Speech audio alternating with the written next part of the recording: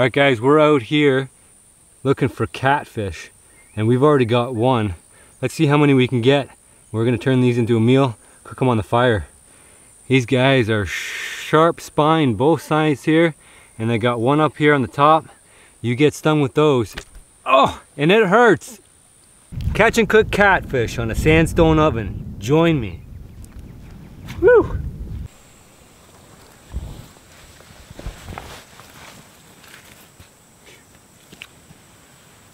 Somebody watching over you, see what you're doing.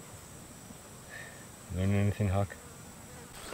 A lot of people have asked me on the channel how I wash my hands, so I already washed my hands, but this is more for demonstration purposes only. But you can obviously take my advice. I've been doing it for years. So the idea is, I just cut up some rotting maggot covered liver for the bait. We've retossed all of them back out, trying to get another alligator gar if we can, or catfish or turtle, whatever happens to come by. So my hands actually don't smell at all now, and that meat is disgusting. Like, you would probably get sick if you ate off of it. So all I do is grab in the water whatever I can find. Here it happens to be mud, so I just wash my hands with mud. This is kind of clay, but even clay has fine grains, which is probably how they came up with the idea of putting those little, the loofah balls, like scrubbers, and then they put little plastic pellets now in soap, which are polluting the entire environment by ending up in the ocean, and then the fish end up eating them, even by accident, sometimes on purpose, filling up their gut cavity and causing all sorts of problems. So if you just do something like that, you don't need soap or anything. Scrub your hands. If you have soil or gravel, or you're just on a rock, there's almost no situation where you can't find a suitable scrubber in the environment. You don't have to get moss or anything weird. Just get whatever's there, whatever's on the shore, beach sand. That works really well. That scrubbing action will remove any toxins from your hands. Now, because you just put your hands in the lake, there's a chance that if you eat immediately, you can get, some unhealthy bacteria from the water. But if you just, once you're done, have a quick smell, trust your nose. Your smell tells you lots of things about what the bacteria levels are in certain things. You can scratch all that dirt off your fingers. This is actually the first time during the Wilderness Living series in Texas here where I have actually managed to have enough time to clean under my fingernails. So smell test, all good, hands clean, and all I would do now is let them air dry. That'll kill a lot of the pathogens that happen to be in the water. And I've never gotten a sickness or illness from the water in that way. You can go up to the fire next if you have one and just bake your hands a little bit dry, and that's going to kill a good percentage of the bacteria, enough to keep you out of the hospital. So that's just a quick tip on how to wash your hands.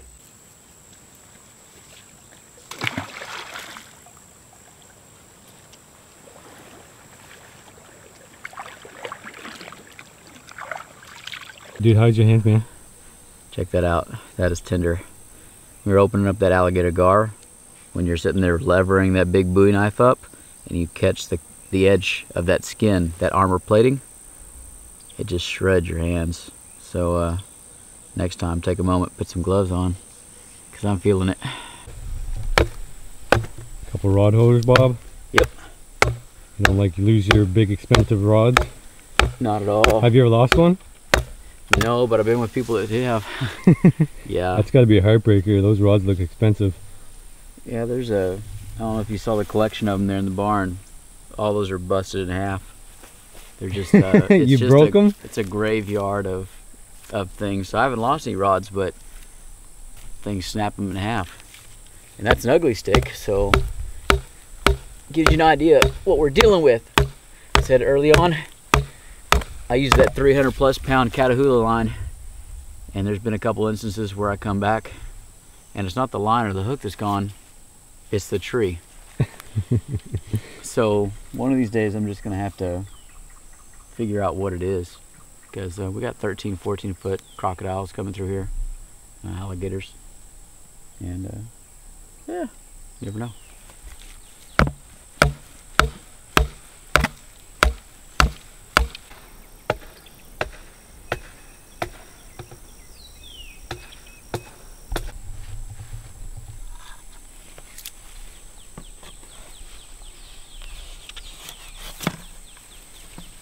That'll do it.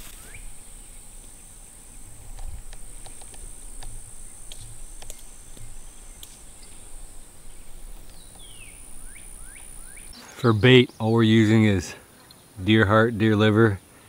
So this one's an old one. You can see all the blood's washed out of it. We want to put the fresh ones on. That'll draw them in. Use these big circle hooks. Just throw a couple loops through once to hold it, twice for insurance, 3 times for luck. We have 3 hooks on each, sometimes 4.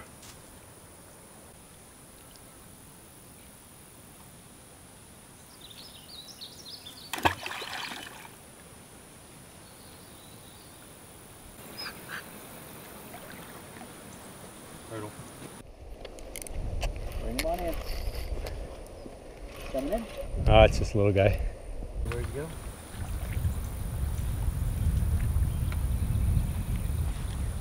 Alright guys, we got a red-eared slider here. We ate this guy on the Wilderness Living Challenge, but his lucky day, we're not gonna eat him. We're looking for something else today, something bigger. So that'd be a good side snack, but like I said, we want something big. We want an alligator gar, something bigger than that. Pretty cool animal. We're fishing the San Antonio River in Texas. And it's bigger than that out here. Let's go throw them back in the drink. Lucky turtle. Come on, bud. Not nearly as fast as a redder, or not nearly as fast as a soft shell. Come on, bud. Let's go, turtle. It's a catch and release turtle. You only do that around here. Certainly not in Canada. I've never caught a turtle on a line before. I'm sure you could, but not legally.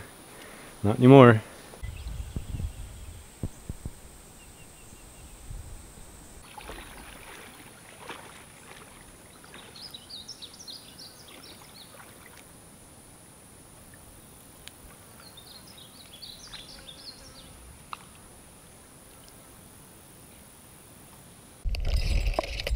I gotta get under this line here.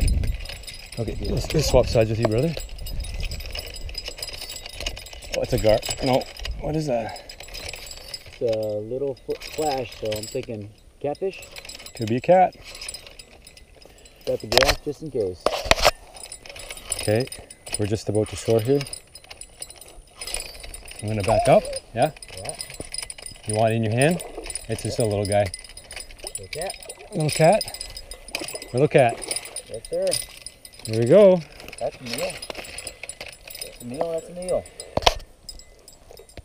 There we go. Little cat. Good fish, man. Yeah, that's a good eater. I love to eat those guys. We want a monster though. But I'll eat that guy all day long.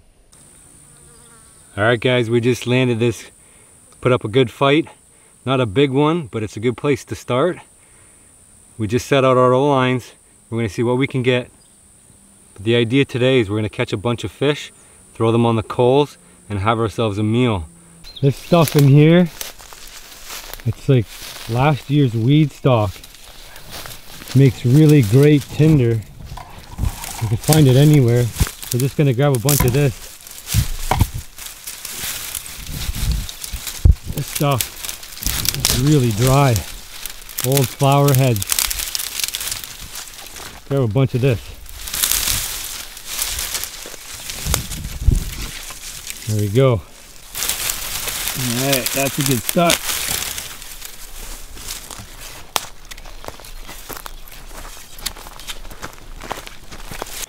Alright guys, I'm back here on Bob Hanser's property, and he's got the best rock oven probably on YouTube.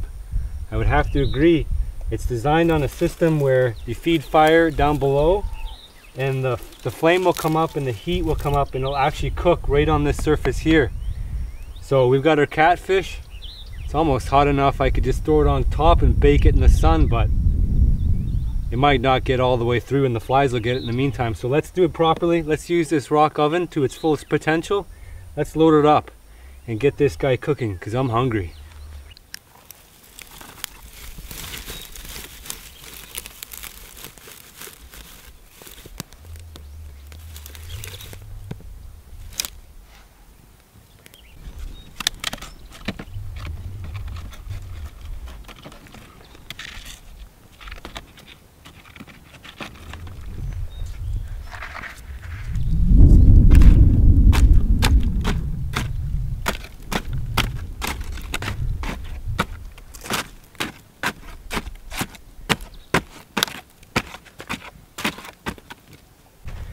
I'm gonna go grab some mesquite up on the hill. That's a really hard wood. It burns really hot, makes nice coals.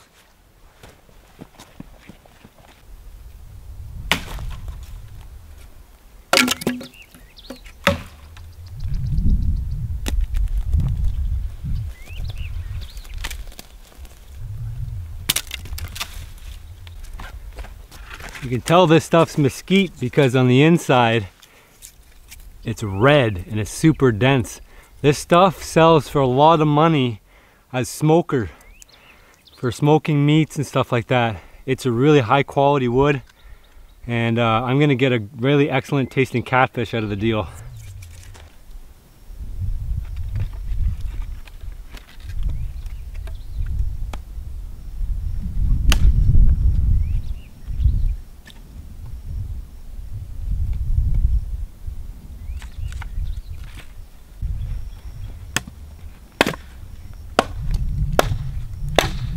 Whew, that stuff's hard, man.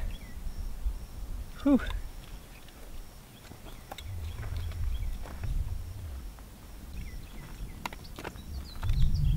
Oh, that's getting hot. Okay, we're ready. Let's get our fish. So this fish is going right on the rocks. Look at that mug. Hello, how are you?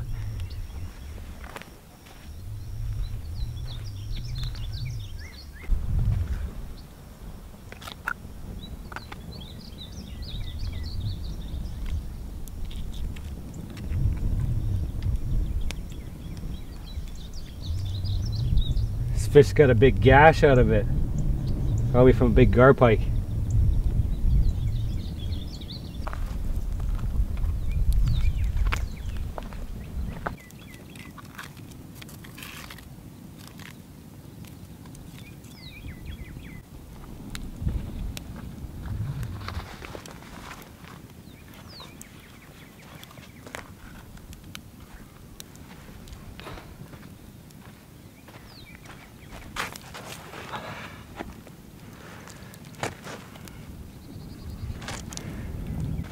The amount of heat coming out of here is intense. Got a good bake on. That sun is scorching hot and the heat coming out of here. It's gonna take no time to cook that catfish.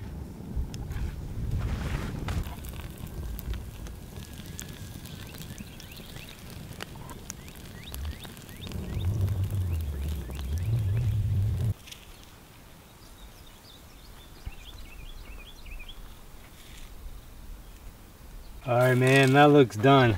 As soon as that skin starts to fall off, you know that meat's finished. Beauty. Alright guys, that sun's intense. I gotta find some shade to eat this under. Whew, that catfish is hot even with the gloves on. Whew. In Texas, shade is your friend. You can burn easily out here, especially as a Canadian. Alright, this is a good spot here. Let's kick some of that brush out of the way. Alright. Quick look around for rattlers. Wouldn't want to sit on a fire ant nest either. Just gotta grab something to put the catfish on. Alright. Let's grab these gloves again. Grab the catfish. Catfish is smoking hot. Just like it is out here.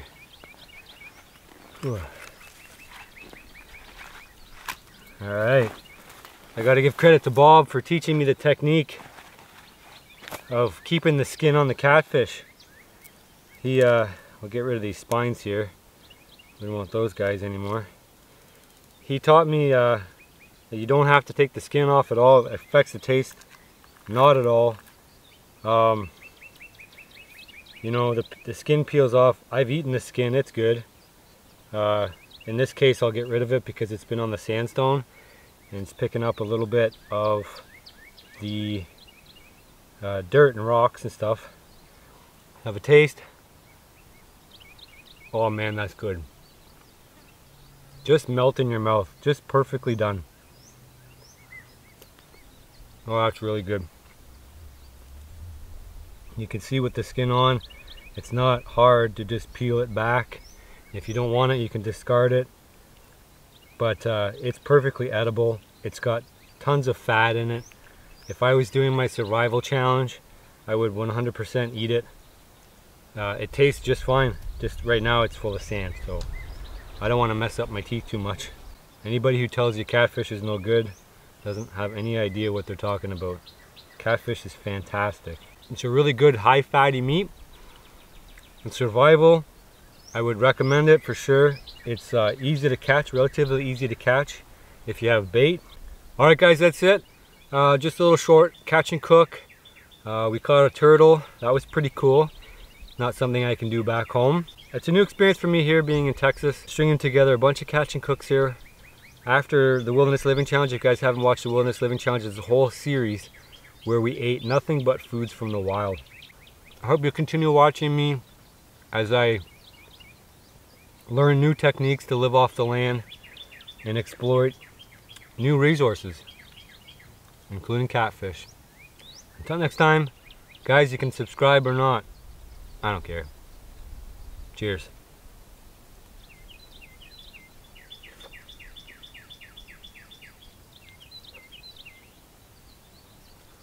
Wow, this is good meat. I gotta say thanks to Brian Jenkins. He sent me some adobo spice all the way from around the world, and I'm gonna use that to spice up my catfish. And I gotta say, it's pretty good spice, buddy. Thank you, really appreciate it. It even says adobo on it. Hey guys, I'm back in Canada and I've been doing a pile of editing. I want to keep this video series rolling. So what I'm gonna do is I'm gonna release a video every Tuesday and every Friday. This is gonna be going on for about 2.5 months. I have 19 episodes in total.